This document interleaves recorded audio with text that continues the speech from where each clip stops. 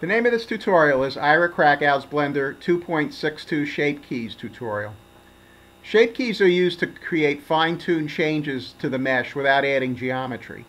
This is great for doing animations and for performance in the game engine because extra geometry slows down the responsiveness of the character. Some examples of where shape keys can be useful are animating a rig, changing facial expressions on a character, and lip-syncing with audio. The appearance of a mesh deformation can be simulated without using modifiers. You should not use shape keys unless the geometry is final, because adding geometry will mess up the shape keys. Shape keys affect the mesh data block, not the object itself. The appearance of an object can change at the object level. For example, when an object is scaled or rotated, or even moved if you are in perspective mode. This is not the same as a shape key change because the location, scaling, and rotation information are not stored in the mesh data. To animate these, use the lock, rot, and scale channels. Shape keys are animated using the Shape Keys editor in the dope sheet. We will apply shape keys to the cube to get you used to the workflow. As an exercise, once you get the hang of it, I'll suggest how to use shape keys to morph Suzanne. The first part is to define the shapes. To do this, stay in object mode. Click the Object Data icon for the cube, the icon with the triangle. Scroll down to the Shape Keys panel. Press the plus key to add a shape. The first shape is called basis because it's the basis for all the other shapes. Think of it as the object in its original position. You can add as many shapes as you want. Each shape is a deformation of the mesh from its basis. Press the plus key again to add a shape. Change the name of the key, called Key 1 by default, to Pyramid. Tab into Edit mode. Unselect all the vertices by pressing the A key. Then box select the top face and scale the face in until you have a pyramidal shape. Tab out of Edit mode. This saves the changes you made in the mesh data. The cube is back in its original basis shape, so you can't readily see that the pyramid shape has been saved. However, if you click on the little pin icon, you can verify that the shape was stored. After you've verified that the shape was stored, unclick the pin. The value slider, by default a number between 0 and 1, gives the percentage of influence of the shape on the basis shape, which is what the default behavior, relative, does. A value of 0 means no influence. A value of 1 is 100% influence, i.e. the shape is completely morphed into a pyramid. Move the slider from 0 to 1 and back to 0. Watch the cube shape change from a cube to a pyramid and back to the cube. This influence value is what needs to be animated if you want to animate the shape change. The minimum and maximum settings are interesting. They're used to exaggerate the influence, either negatively or positively. To illustrate, change the minimum value to -1 and the maximum value to 2. Move the value slider from 0 to -1 to 2 and back to 1. Observe how the cube's shape changes. The effect is ideal for cartoonish effects to make a character's head really swell up or shrink, for example.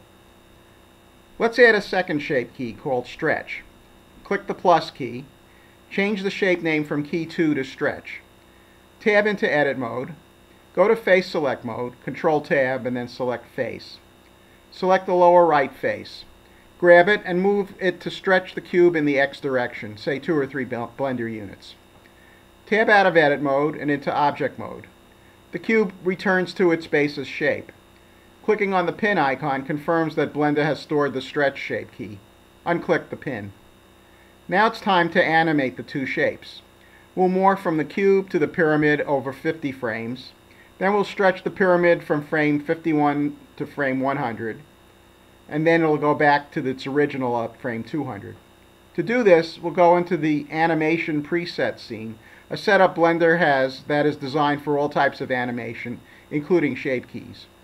We'll start with the dope sheet, the window in the upper left. You can access the Shape Key Editor by clicking on the dope sheet drop-down and changing it to Shape Key Editor. Note that there are entries for pyramid and stretched shape keys, as well as a decimal number for the influence of each of those keys. It's time to keyframe these shape keys. To do this, right-click on the pyramid slider and bring up the context menu. Select Insert Keyframe. Note that the slider changes color to yellow. Then right-click on the stretch slider and select Insert Keyframe. The stretch slider's color also changes to yellow. Yellow means that this value is keyframed. It's a good practice to keyframe the beginning of the animation at frame 1 to the basis position, unaffected by any shape key changes. Also, change the animation length in the timeline to 200 from its default of 250 frames. In addition, there are yellow diamond shapes at frame 1, both for the pyramid and the stretch keys, as well as a diamond that's yellow for the dope sheep. The diamond means that this particular frame is keyframed. The fact that it's yellow means the keyframe is selected. If the diamond was white, the keyframe would not be selected. These diamonds can be selected and moved much like the vertices in a 3D window, although that's not our focus right now. Now go to frame 50, where we will morph our cube into a pyramid by entering the number 50 in the timeline. In the pyramid slider, enter the number 1. Note the additional yellow diamond on frame 50 of the dope sheet. Also note that the 3D view shows that the cube has changed to a pyramid. The 3D view is also noting that the view is on frame 50. Now go to frame 100 by entering the location in the timeline. Enter the number 1 in the stretch slider. Note the diamond on frame 100 of the stretch key.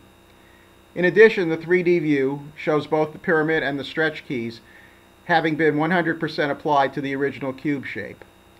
We're going to animate the cube going back to its original shape, from frame 101 to frame 200. Go to frame 200 by entering it in the timeline. In the pyramid slider, enter 0. In the stretch slider, also enter 0. The 3D view shows the original cube shape, and the diamonds have been added, indicating keyframes for pyramid and stretch keys at that frame. In the timeline window, press Alt-A to animate and watch the 3D view. The cube first becomes a pyramid, then the pyramid stretches, then the cube returns to its original shape. Press Escape to stop the animation. Look at the dope sheet, particularly the pyramid line. Note the solid orange line between frame 50 and frame 100. The reason the line is solid is because the pyramid's influence did not change from frame 50 to frame 100.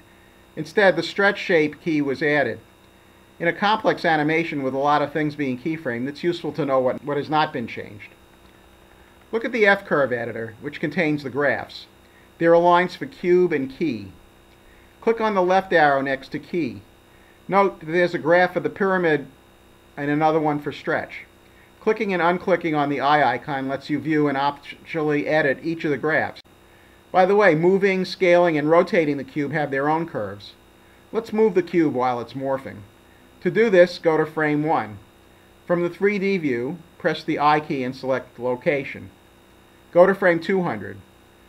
Move the cube. From the 3D view, press the I key and select location. Now the cube is moving and changing shape at the same time. The location F-curves display in the graph editor as well. That's the basics of shape key. As an exercise, experiment with Suzanne and see what you can come up with. I hope you enjoyed this shape key adventure. Happy blendering!